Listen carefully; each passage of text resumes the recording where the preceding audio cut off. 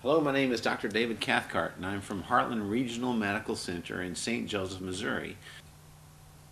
Microbiology is a term, it's a broad term that applies to those people who study and deal with the study of viruses or parasites or bacteria. For example, when you have a sore throat and you go to the doctor and the doctor may do a throat swab, he's actually doing a culture looking for the particular type of bacteria that he can treat. In this particular case, we're talking about streptococcus. So a microbiologist or sometimes we refer to as a bacteriologist, would be one who is studying the behavior of bacteria.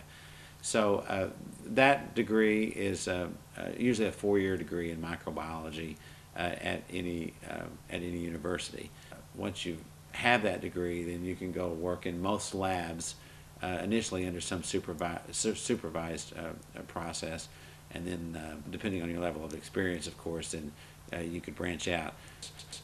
The bacteriologists, on average, make anywhere between $85,000 to $140,000 a year. Some will make much more and some will make much less, but that's the average. Thanks for taking this time to explore medical careers with me. Again, I'm Dr. David Cathcart with Heartland Regional Medical Center in St. Joseph, Missouri.